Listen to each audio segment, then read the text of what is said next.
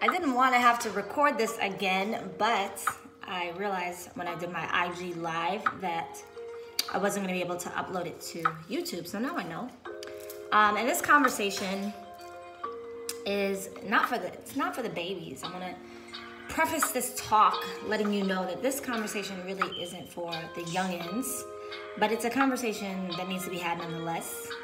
And I want to start off by saying, I'm a religious person, but I'm also a spiritual person.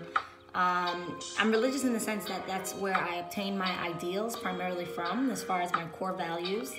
But I'm a spiritual person in the sense that I'm very connected and grounded to the world that I live in and very aware of the human condition. And oftentimes, because of religion, these texts are ancient texts. These are not new texts. And so some people feel a little bit of out of touch with the Bible, with the Torah, with the Quran, with the Bhagavad Gita or whatever, because they feel like it's not speaking to their current condition and things that are going on currently within their reality. And so I draw a lot of my principles from, my religion, my texts. Obviously, I don't adhere to customary dressing in the way that I present myself because I'm such an advocate and proponent of free will. And so, God's will, of course, my Creator's will trumps everything, but also free will is something that I very much respect within my personal journey and other people's personal journeys. I have a philosophy: you're free to operate your free will at the highest level as long as it's not infringing on anyone else's. And so I really want you to acknowledge that I'm a huge advocate of free will, and any attempt to impose, your will on my life is a violation of my free will. And I was reflecting earlier on Paul Mooney, who recently passed away, and he was one of my favorite comedians because he was so honest and unfiltered and took on, race issues and social issues like head on. And he was hilarious. He was hysterical.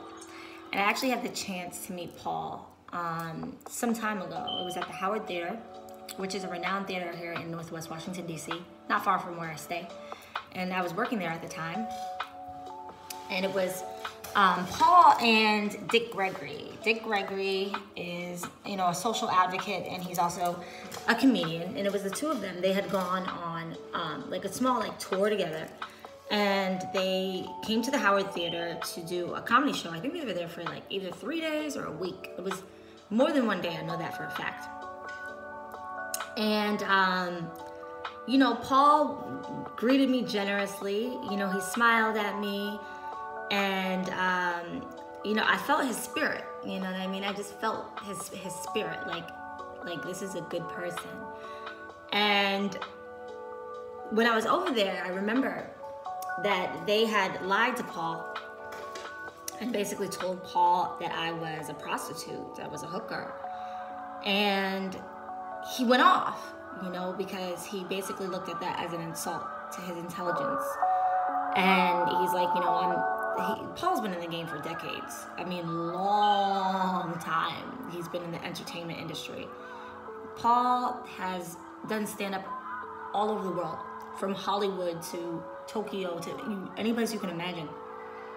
He's very well versed in the entertainment industry, especially being, groomed in Hollywood to some degree. He knows a prostitute when he sees one. So he's like, you are insulting my intelligence by telling me this girl is a hooker. I know a hooker. Cross-culturally. I know West African hooker, Russian hooker, Hollywood hooker, So he knew that it was a lie. And then he went off on basically how they love to degrade and condescend black women. He was just going off. What is it about them? They just love to tear apart black women. They just love to see black women going off. He was going off. And Dick Gregory was like, ain't that the truth? Standing right by his side. Yeah, that's exactly what they'd love to do. You're right, totally right. And so, he was just basically going on about how he observed this obsession with our degradation, and how you can be living a very prim and proper life. You can be living a very righteous life, but they will always trying to make you seem or appear as if you are, you know, doing something that's, you know, what many would consider as indecent. And times have changed quite a bit when we talk about this very taboo subject. But, you know, people may say, oh, you're talking about Paul right now. And it's not just because of his passing. That has a lot to do with it. And reflecting on how good I felt for his advocacy, that somebody actually stood up for me. And that left such an imprint in my mind. I'll never forget him from that. But also, you know, I really do believe Paul was hysterical. Paul was hilarious. But an old story, why do I tell these old stories? You guys may want to know, like, why is Kim telling these old stories? Well, I need you to learn from my life, people. You know, and I'm here for a long time and a good time, by the way. I'm here for a long time and I'm here for a good time. But in my old years, right, when I'm 103 and it's time to go to those pearly gates and I'm pleading on my behalf, negotiating with my creator on why he should let me in, he's gonna ask me, did you do everything that you could for the people? And I'm gonna have to look at him and answer truthfully. And so I need you to learn from me. I need you to, I'm telling these stories as lessons, people. As lessons. Please, you don't have to you don't have to go through what I've been through. You don't have to. And I went through these very tough, excruciating, humbling, humiliating, heart-wrenching, heartbreaking life lessons, so you don't have to. Learn from me. And the bottom line is, I do love you. I really do love you. I love you despite you. I love you in spite of you. And my love for you is not contingent upon how kind you are to me. I understand that you are deeply wounded. You know, I'll use the analogy of a psychologist dealing with somebody with Tourette's or somebody working at a drug clinic. The addict may not be the kindest to you when they are going through withdrawal. And that's maturity, understanding that. I understand that my people are deeply wounded in a society that has created the perfect environment for pain and wound and suffering and lack of healing and psychosis and resentment and animosity and hatred. Hatred towards people who look like you based off of being bred to hate yourself. If I'm a reflection of you in any kind of way or whatever, we're not even just talking about black people here, we're talking about people. People are wounded. If you've been conditioned because of your heart being so torn apart, where all now you can do is hate, you're just filled with hatred, and I embody love, there's gonna be some resistance to my existence. I don't take these things personally. If you've turned your back on your creator or God or religion because you've been through so many things, so many traumatizing events that you're like, you hate God because you ask yourself, well, why? Why would God put me through this? If he's our creator, and if I embody godliness, it's not me. It's the God in me that people hate. So I don't take it so personally, and healers know that. Healers know that many of the people who need the healing might have very vile attitudes. Just like a psychologist knows that the people that are going to see them may have some mental health challenges, or a therapist knows that there may be some mental health challenges, and not to take things so personally if they're spewing out things against them, like a doctor knows that his patients might be in pain. And if you're like, this pain, you motherfucker, a doctor may not take that personally, right? It's a part of the work, it's a part of the job. I mean, nobody's signing up to be abused here, don't get me wrong. I have my limitations, but I also have the understanding of the condition of mankind.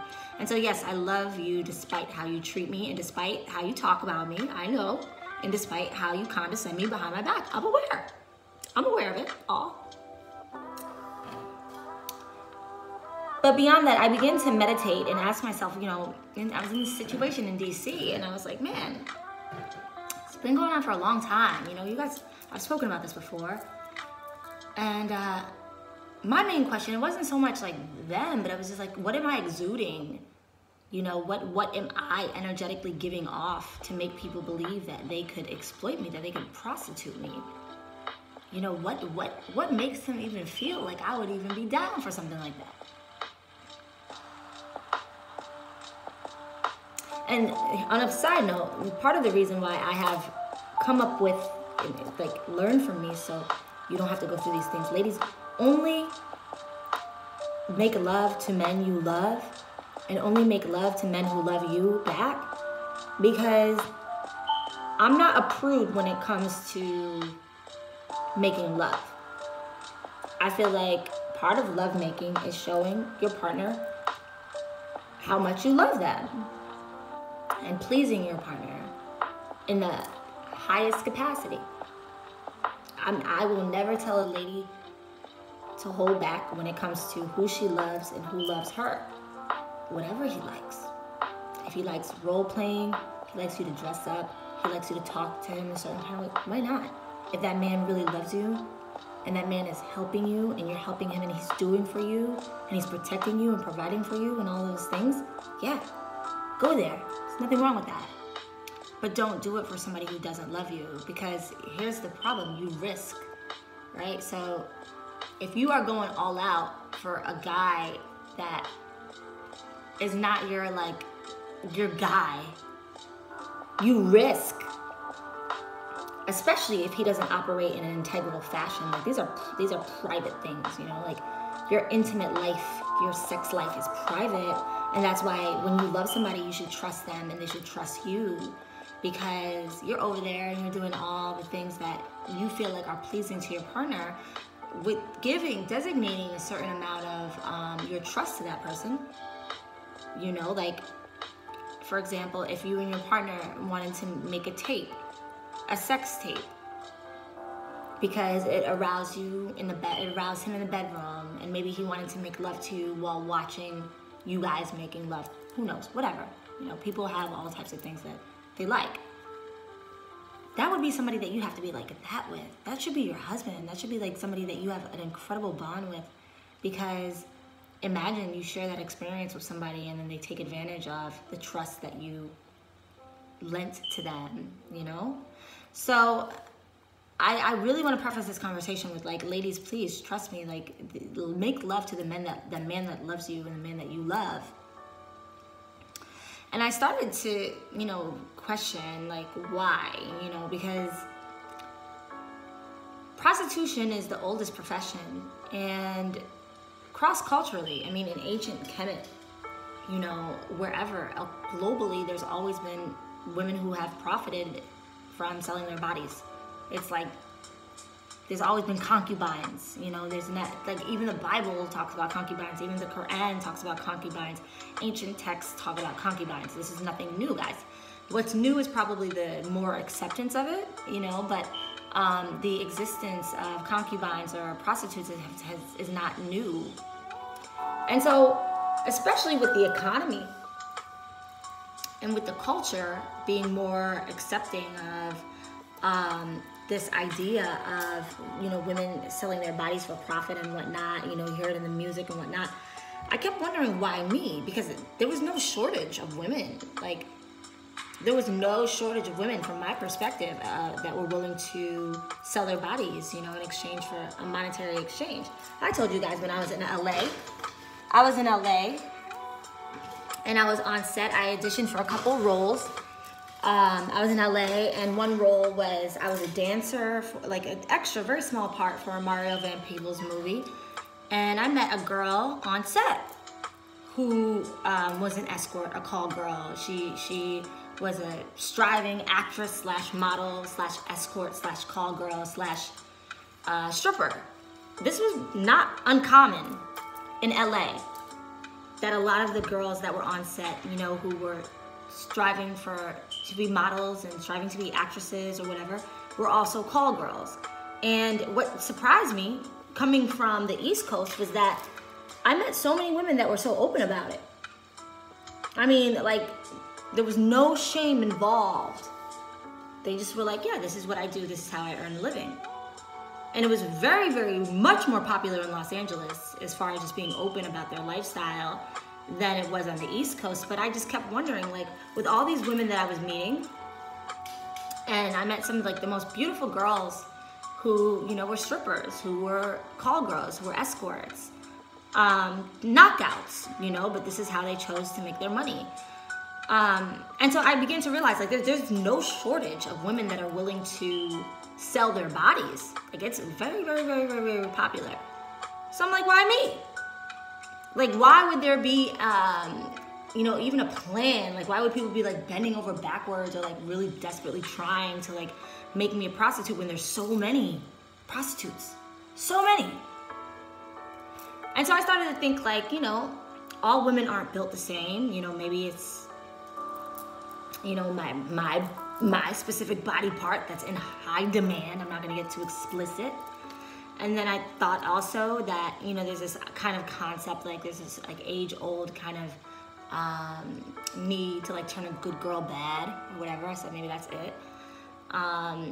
You know, I'm not the only attractive woman. I've met so many beautiful women, like of all races, of all backgrounds. So I'm like, it's not my looks, because there's so many pretty girls. There's so many beautiful, beautiful women. So I'm like, it's not that.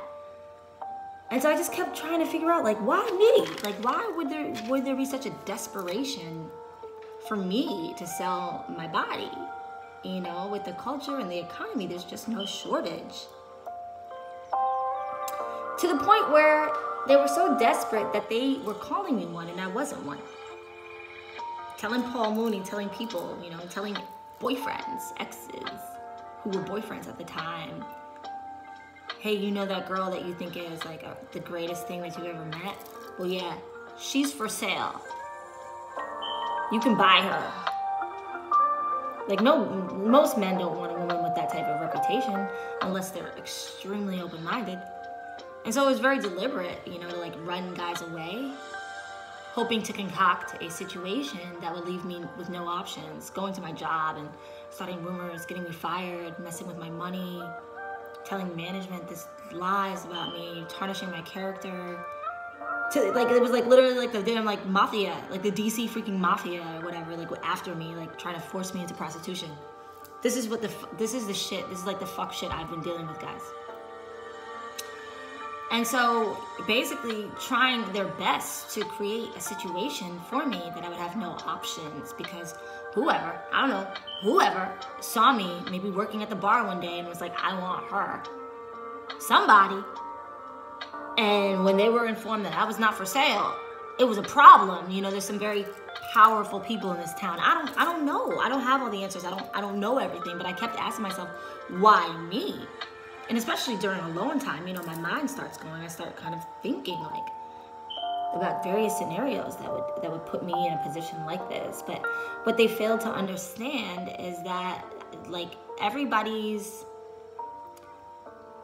standards couldn't be applied to me because I was a little bit different. I do consider myself somewhat of an anomaly. I have not that many subscribers or followers on social media. You guys see, I still post every day. I'm still on here running my mouth. I don't have a record deal. You guys see, I'm still creating music. I'm still doing choreography, making music almost every single day without a record contract, without anybody paying me currently to do so.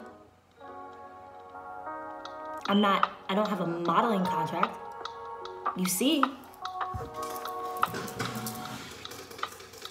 I'm still working out. I'm still fit. I don't have a ring on my finger. I'm not working out to keep it tight for my husband. So why? Why? Why do you do all these things and you don't have this external validation or incentive externally to do it? Because I do it for me, people. That's why I do it for me. I do it because I like to do it. I do it because it's what I want to do. That is my free will. And I want people to really get into that mentality, especially women. You are not here for someone's consumption. You're not here for someone's consumption. Your existence, our Creator didn't make you to be consumed by somebody. You stand alone in your entirety and all that you bring to the table. And that's a beautiful thing. And that's your free will. It's your free will. Like, I can't tell a woman, don't prostitute yourself. I would strongly recommend that you don't, because mostly soul ties, and I'll probably go into a little bit more detail in another day what soul ties are.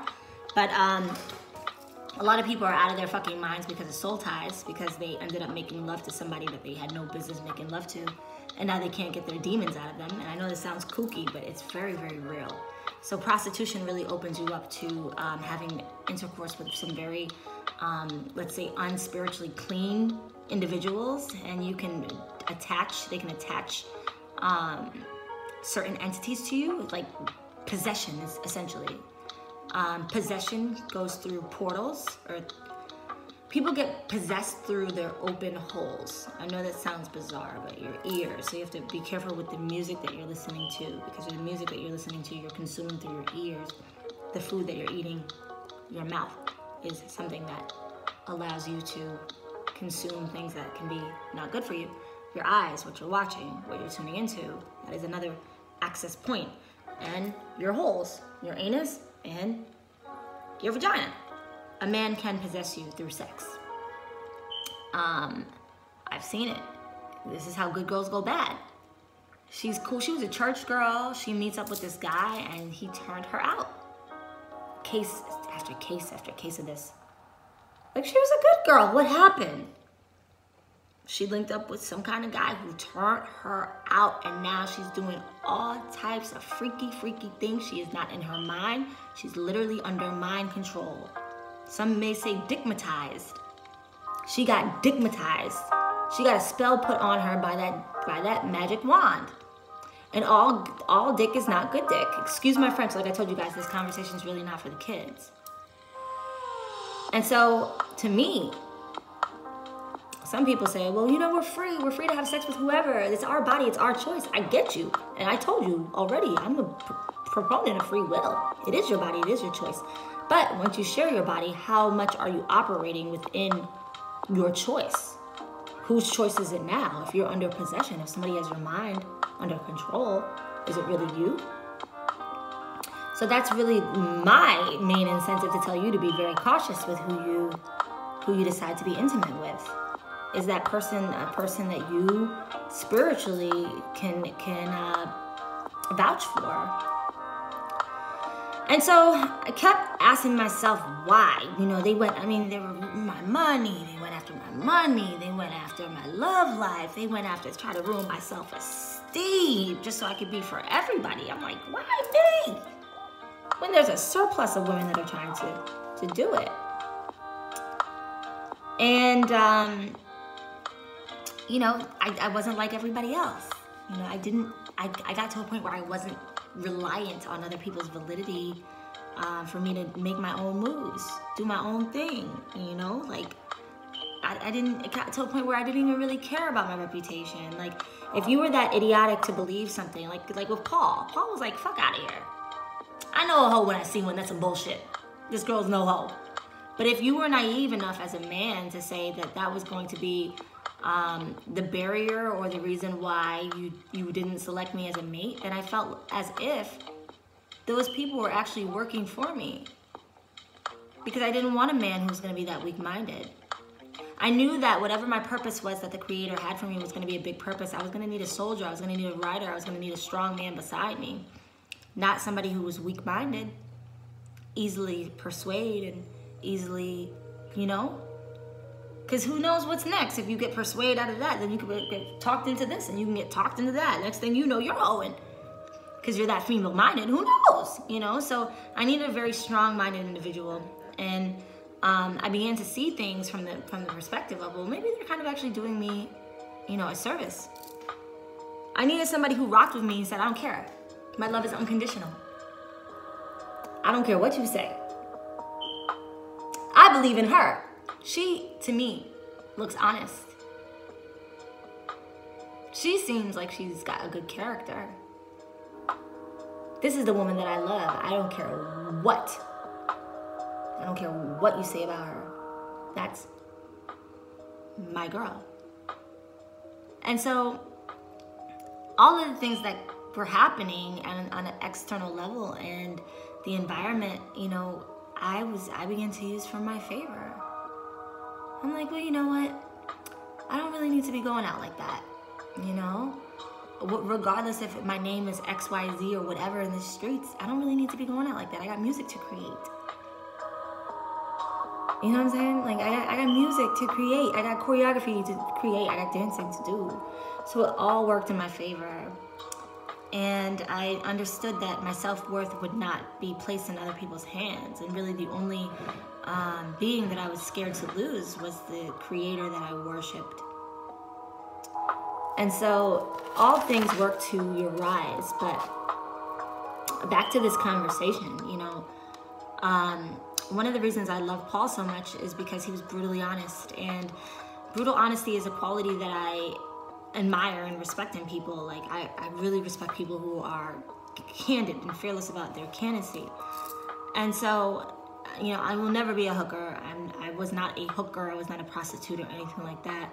I love, you know, that this is my personal ethic and this is what I have chosen to do and not to do with my life. And that's something that I can define. I'm allowed to define my own standards that I set for myself, period.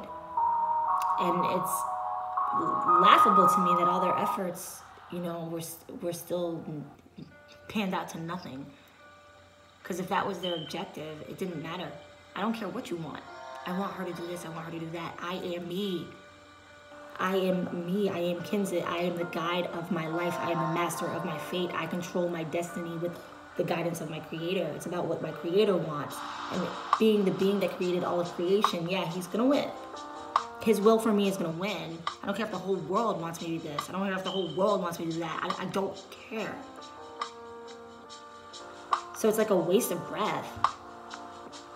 And I've told it, like, I've been very clear, like, it's coming down to, like, whatever you do or try to do to me, you do to yourself. So, like, you not stopping is not, it's not going to affect me. It does not affect me. I'm still going to have my way. I'm still going to be what I'm here to be. I'm still going to live my purpose and my destiny.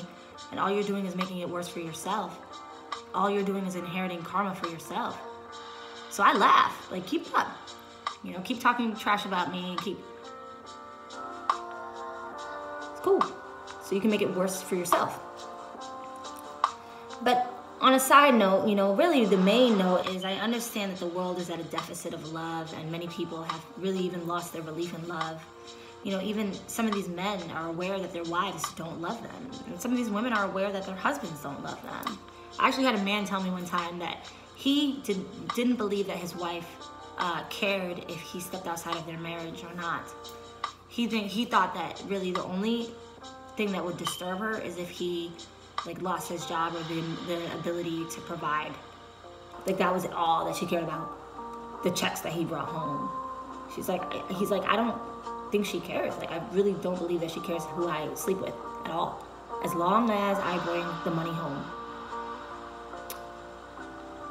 And what does that mean? I mean, I'm sure, like, a guy in a situation like that, his heart is kind of broken. Especially if he loves his wife, but that's her disposition. I'm sure it doesn't, you know, men, they talk about women getting our feelings hurt. Men get their feelings hurt too.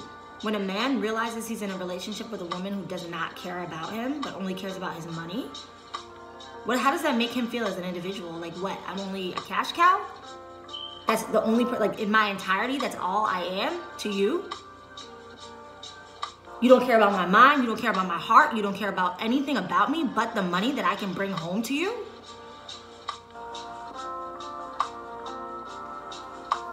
Like, you're minimizing that whole person to just what they can do for you. And so when we have these type of conversations, we can't vilify men. We need to stop vilifying men, because you'd be surprised what women will turn a blind eye to for material comforts.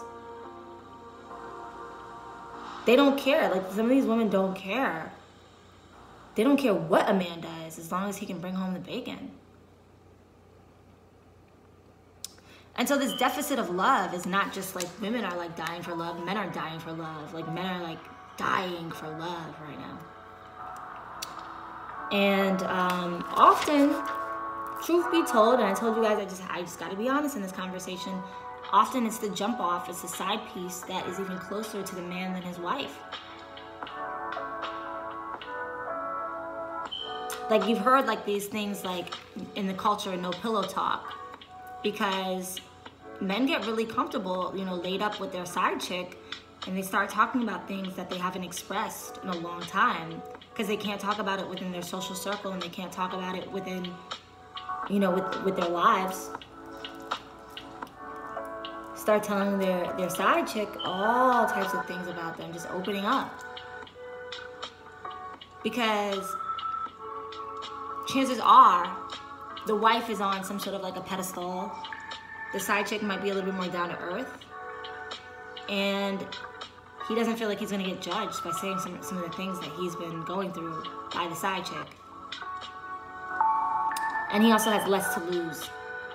You know, men sometimes feel trapped by their wives and their wives' expectations, and they often, you know, select them because, you know, maybe not because they love them, but because they look good on paper and have held a certain public image that they wanted to present to the world. Whereas the side chick or the hoe or whatever, you know, might also do freaky things that the wives won't let them do. So oftentimes the jump off looks nothing like the wife. The jump off might be the side piece, you know, might be their fantasy. But I would say the goal for ladies is to be the side chick and the wife all in one. There are some men that are just prone to step outside of their marriage, and that's just who they are. But I think part of your obligation, if he's exerting effort to make sure that you are pleased in the ways that you need to be pleased, I think that it's only appropriate to reciprocate that. Exert effort to please him in the way that he needs to be pleased. And so I'm not, you know, when it comes to relationships and it comes to couples, I never tell a woman, I tell a woman don't be a hoe because of spiritual soul ties, but I never tell a woman don't be a freak. You're allowed to, like, do whatever you want to satisfy your partner, whatever. They like to role play, you want to dress up, you want to, whatever things that they like to do it. Go there, because that's a level of intimacy that you guys should have. There should be no boredom in the relationship. Not with books like the Karma Sutra, and ladies like the one I'm about to describe to you. Like, there's all types of avenues to spark up your relationship if you have the desire to. But honestly, ladies, we often think that it's how beautiful you are, that, you know, it's not a matter of the beauty. You know, sometimes men are into women who aren't the most beautiful, but they are the most pleasing to them sexually. And besides all those things, the sexual pleasure and beauty, it's really comes down to your heart. Not your lashes, ladies, your heart and the love that you have inside. Because right now, love is at an extreme deficit. We are in a pandemic, a deficit of love. And so anyways, getting back to the talk about prostitution, I met this Swiss lady in San Diego. I was developing a radio show and I needed a sex therapist for the show. When I was in DC and I had my radio show, I had a relationship counselor. But I wanted to do a show because we got so much popularity with the relationship show. Everybody was like, oh yeah, we've got to tune in to the relationship show. People were, that was drawing probably some of the largest amount of interest. The relationship show, I had a therapist who was, she was a Howard graduate, and she had opened up her own practice recently. And she gave a lot of like really great advice to couples. And I believe might have ended up doing her own spin-off show because there was so much interest in her advice, giving relationship advice, which I'm no expert at, so I let the expert handle that. But because there was so much interest with these relationship talks, I wanted to take it further when I moved to SoCal, and I wanted to get another relationship counselor, like a therapist, but I also wanted to get a sex coach. I wanted to get a sex therapist. And, you know, between the two, we were gonna kind of like have some very interesting conversations about everything under the sun. Everything, like, you name it, I wanted to go there when we talked about sex and relationships. And so this woman had traveled around the world and she got trained by sex masters. I know that sounds funny to you guys, like, what's a sex master? I didn't know what one was until I met the lady. She basically said, like, there's people out there that are sex masters, which means that they have studied the human body to the extent that they know all of the like points on the body that are sexually stimulating, and like all of a man's G-spots, a woman's G-spots, what most women, you know, find like arousing, like all of the things like within your body that are stimulating. They've mastered it, they've studied it, and they got it down to a science. And so she had studied, she was like a protege of the sex masters that she had met along her journey, and was let down that her business had slowed down when she moved to America. And, you know, part of her work as a sex therapist was touch. And this is where it kind of got tricky for her, you know, and I want to make this point that I'm both religious and spiritual. And so, you know, a religious person may be like appalled by this idea, but from a spiritual standpoint, I can understand it. And so, you know, my religious side is really my ideals. My spiritual side is really a bit more practical, grounded, and realistic, that these type of things do occur. And she considered herself a sexual healer. And one of the main issues with her clients was erectile dysfunction. She dealt primarily with men with the issue of ED, you know, erectile dysfunction. And she would often invite the wife in, or their partner in, their mate, into her sessions. And, you know, she basically would teach the wife how to obtain and maintain an erection on a holistic level, without them having to like pop a pill or have like some sort of invasive surgery.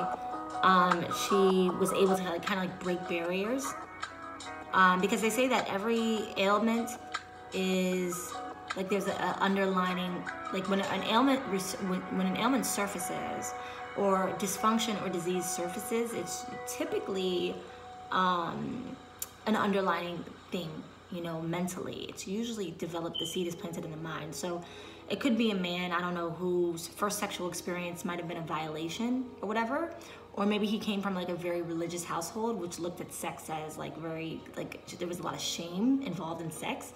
So subliminally, that man may not be able to get aroused because subconsciously there's a lot of things that are attached to sex to him, you know, subconsciously. Although he desires to make love, he has a lot of things going on in his mind imprinted behind, you know, the art of making love. And so part of her work was to break that. Like, you know, when you'll go to like a healer or a therapist, they might do like inner child work. She was really going there. You know, when was your first sexual encounter? Who was it with? How did it make you feel? Was it enjoyable? Like, going there, you know? You might even have like some sex therapists that put people under hypnosis, because there's such a taboo in talking about sex that they might put someone under hypnosis so they can get the full story, so they can know where to start when it comes to healing them for their sexual issues. So she was really going there. You know, her prices, she said she made a living. She didn't have to do any other work but this, because she was charging good money because she was getting it done. These men were healed after they spent some time with her sessions.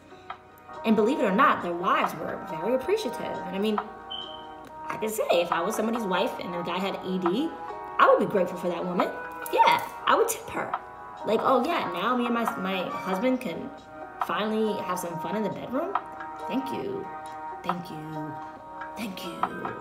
So she considered herself a healer, and she considered herself doing the work. And when she came to America, they shut it down, because a large part of the work that she would do would be touching the man and showing the wife, you know, this is how you touch your husband, and, you know, touching the scrotum, touching the shaft, touching the head, explaining all of the elements of sensitivity, where the most sensitive part of the penis was, and all of those things, and allowing the wife to, you know, touch her husband, allowing the wife to, you know, after she taught the wife how to get her husband aroused. And in America, they looked at that as prostitution. They considered that a hand job. And she was really insulted. Like, it kind of like offered like a level of like it made her work and her profession seem trivial or sleazy. And she was really appalled by that, you know. It was really like, she looked at it like America was ass backwards, you know. Being from Switzerland, being European, where those types of things are very much more open. It's very much more of a culture of acceptance. It's not, these things aren't as stigmatized as they are in America. And so she literally, and I can sense, you know, when someone's being genuine, and she was very sincere. Just her confusion on why they would shut down her profession and not allow her to do the healing work. And she had a big problem with America and American culture for that reason. And so men often seek, you know, open-mindedness that, you know, their wives sometimes don't embody. And Kamala Harris, I know, had announced in her campaign that she was going to decriminalize sex work, because sex workers who, you know, would get sexually assaulted or raped often would not report to authorities out of fear of getting arrested. And so, you know, our culture has gone in the direction that sex work is not as taboo as it once was.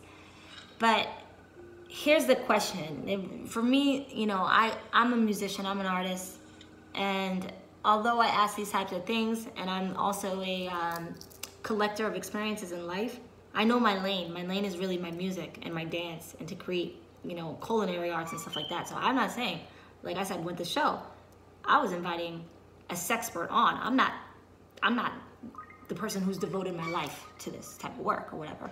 Nor am I a politician, right, who's devoted their life to like addressing, you know, political issues. I am a collector of experiences who is very open-minded to people's stories and their walks of life. And so I have to ask the question, when it comes to these matters, you know, who does it serve? And that was my main point when I wanted to talk about sex, and I wanted to talk about sex work and prostitution. Most of the girls that I met in LA were not rich women.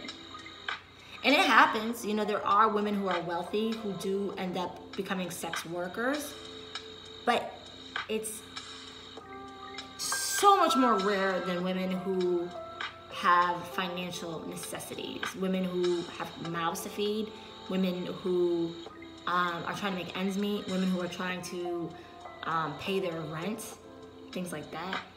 And so I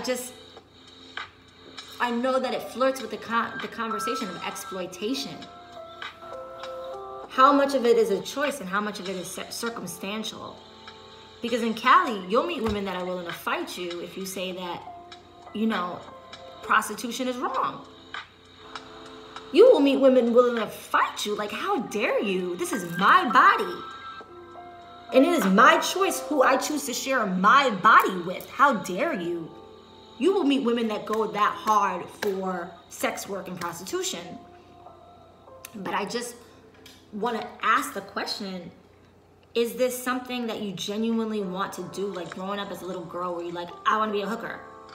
Or is it circumstantial? Is it because of a monetary necessity?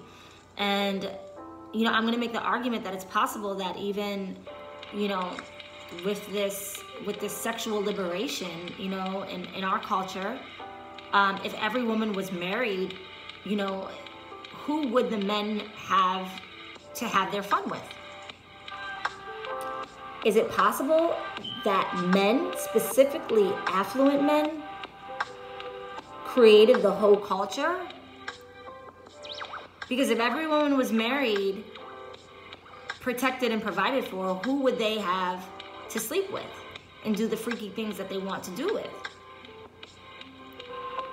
And so women are like so gung-ho about like, you know, my body, my choice, sexual freedom, sexual liberation. But I'm almost on the side that like you're kind of being played. I think that this might be like the male agenda, because a lot of men, I'm not speaking for all men, but a lot of men don't like monogamy. A lot of men do like the option of being able to like cheat on their wife or have multiple women. I'm just being honest here, guys. And so who are they gonna cheat on their wives with but the woman that doesn't have a husband? You know? So I do believe, especially after my experience, I do believe like a lot of this stuff is coerced on like a larger level. You know, culturally, you see like, I mean, I've talked about female MCs, and I'm like, how in my generation did we go from like Lauryn Hill's, Queen Latifah's, you know, where like to be a female MC was like an honor. It was like you were like on your throne, like you were like a princess or a queen of the community, because you had mastered the art of the word, right? Like you couldn't just be anybody and be a female MC. Like you had to be like somebody who was like mentally like there. You know what I'm saying? Like Queen Latifah, Lauren, like the ones that, you know, were kind of like smarter than the people around you. Like how do we go from that to this like stripper thing? And I'm not putting anybody down here because I know blah, blah, here she goes with her self-righteous da-da-da, putting people down. No, but it's something to ask. Who created this? Who wanted so bad for women of color to be like seen as whores? And who does it serve? Who does it serve? I mean, every man has his fetish. Every man has his thing. You know, some men like, you know, like I've said before, some men like curvaceous women, some men like plump women, some men like petite women with really tight bodies. Some men have a chocolate fetish where they only want girls like my complexion, you know. Some men like the lips, you know. Some people have oral fixations. Some people, I mean, there's all types of things that stimulate and titillate people. But why have typically the women of color kind of been reduced to sex objects? You know, why is it that? So these are just questions that I want people to ask, you know. Like, I don't have the answers to a lot of these things, but I think that it's not a bad idea. It might be worthwhile for you to begin to ask these questions. We will continue these types of talks. Until next time, people, peace.